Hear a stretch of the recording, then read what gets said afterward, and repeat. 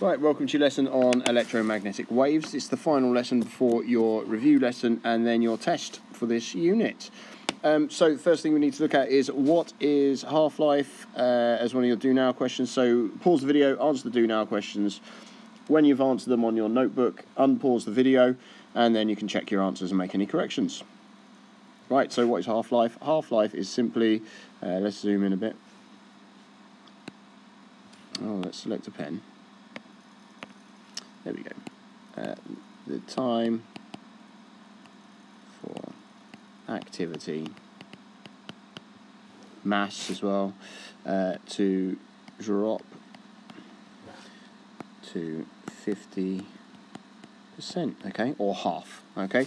Radioactive material has a half-life of 20 years. How many half-lives will pass in 80 years, okay? So if it's 20 years, we'll go 0 to 20, 20 to 40, 40 to 60, and then 60 to 80, okay? So let's count the half-lives. There's 1, 2, 3, 4 half-lives. Okay? The same radioactive material starts with an activity of 100 counts per minute. What is the activity after 2 half-lives? Okay, so I haven't got space to write on my table, so we start with 120. If we half that, it goes to 60. There's 1 half-life. And if we half that again, it's going to go to 30 counts per minute. Okay, half-life for the graph now. Okay, so we find our initial value is 80. Half of that is 40. We draw a horizontal line, draw a vertical line, and we can see the half-life is 2 days. Excuse my spelling mistake there. Should be 4. What will the activity be after 3 half-lives? So there's 1 half-life. Okay, we know the half-life. We can do it a couple of ways. We know the half-life is 2 days. So 3 half-lives would be 6 days. Okay, so we can say that the activity will be 10. Okay, from the graph. Alternatively, we could, half is 40, half of that is 20. Okay, so there's our next one. Okay, half of 20 is 10. There's our next one. Okay, again we get 6 days. Sorry, after 6 days we'll have an activity of 10 becquerels. Okay, that should be a Q. Alright, and you'll notice that on the graph each half-life is 2 days. Okay, every time it halves, it takes 2 days.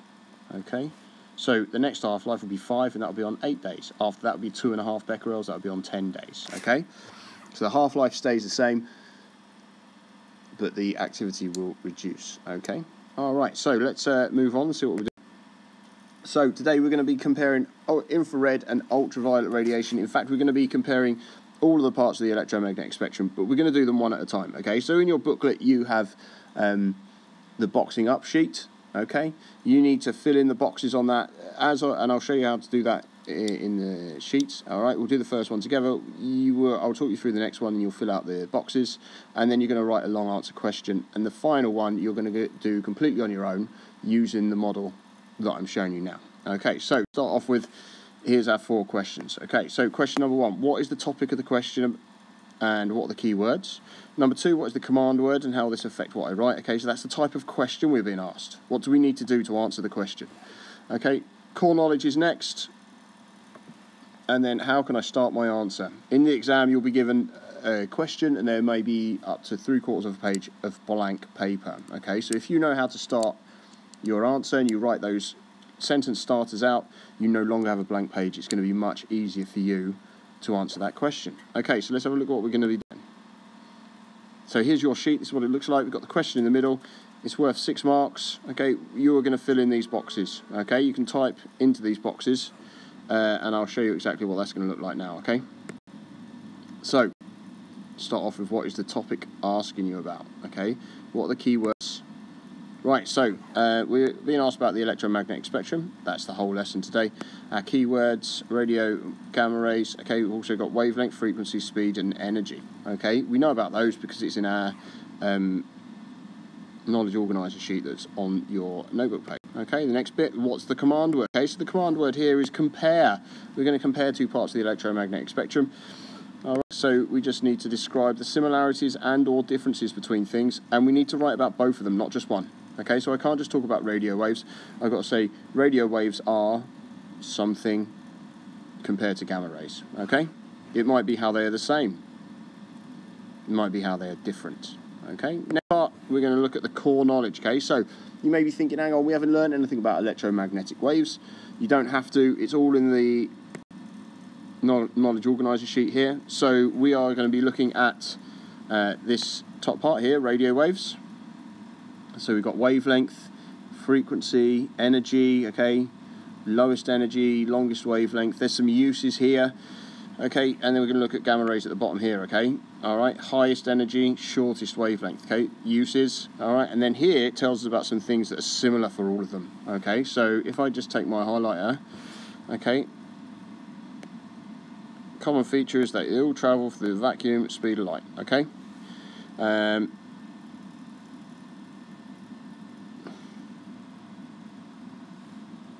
Okay, we can also talk about the wavelength, the amplitude, okay.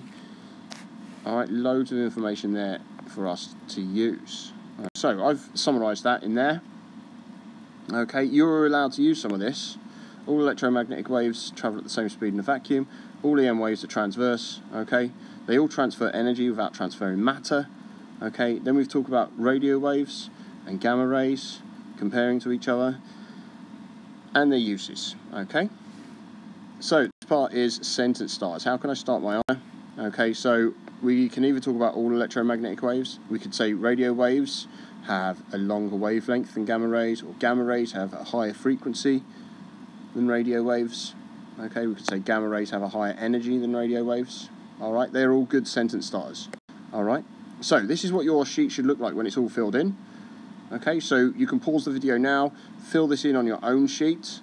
Okay, if it doesn't fit in the box, that doesn't really matter, but you can make the text smaller if you wish. Okay, so pause the video, get that typed in to your box. Okay, and then I have modeled what a good or an excellent answer would be. Okay, so this would give us 6 marks. Okay, so I've broken it down so you can see the similarities, how they're the same in here.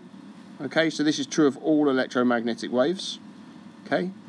The differences, how they're different. So here we're talking specifically about radio waves compared to gamma rays compared to radio waves. Okay, I can't just say radio waves have a longer wavelength because I haven't said longer than what.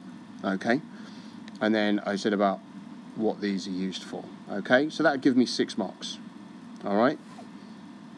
So the question you're going to be doing, or we're going to be doing together before you go on to do your own one, is about microwaves and X-rays. Okay, again, we'll set it out with our 4 boxes.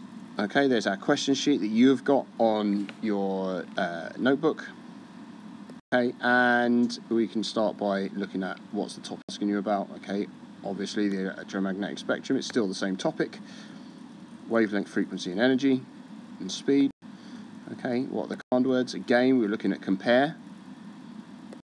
Okay, what's the core knowledge? Okay, so some of the core knowledge is going to be the same because this part is true for all electromagnetic waves. Okay, whereas now we're looking at microwaves and we're looking at X-rays. Okay, we don't care about gamma rays and radio waves for this because the question doesn't ask us about those. All right, so we've put in our core knowledge in there. There it is in our blue box. And then sentence starters. Really similar sentence starters.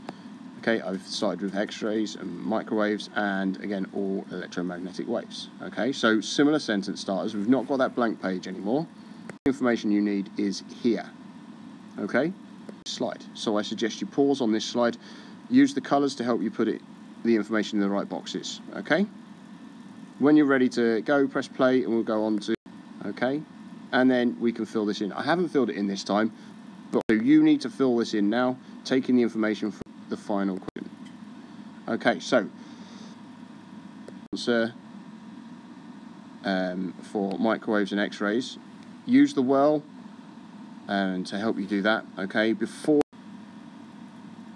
I've written a long move on to talking about infrared and ultraviolet. Okay, so you're going to compare these two. So how are they similar and how are they different? Okay. Alright, so you want to be talking about the energy, the frequency, and the wavelength there, okay? you're going to compare ultraviolet rays to infrared radiation. This is going to be exactly the same as the previous two questions that you've just tried. Okay, you should, so there's your boxing up sheet. You need to fill in that boxing up sheet, similar to the way we've done the other two. Okay, and then you are going to write a long answer response to that. Okay, so try your best, make sure you get yourself those 6 marks by writing about the 6 different things. Okay, so compare, how are they similar? Should be 2 marks for that. Contrast, how are they different? Should be 2 marks for that. Okay, and then we're looking at some uses, and a mark each for a use of ultraviolet and a use of infrared. Okay, good luck. If you have any problems, speak to your teacher. All you need to do is just click on the assignment, open up the notebook, and then you'll be able to enter your answers into the notebook. Okay, thank you very much for watching. Goodbye.